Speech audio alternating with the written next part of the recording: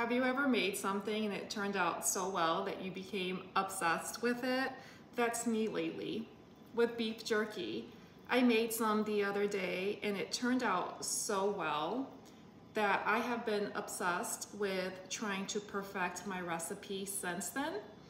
I know I'm not going to eat all of this jerky, but I do want to be able to share the jerky with those around me.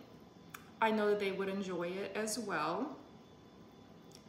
I made my own marinade. I ended up using a mandolin slicer to get some nice, even, consistent slices.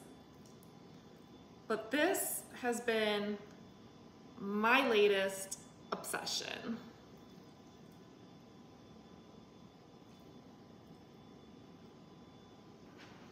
This is my stockpile of jerky so far, so if you know me, don't be surprised if I pull up with a little bag of jerky for you to try.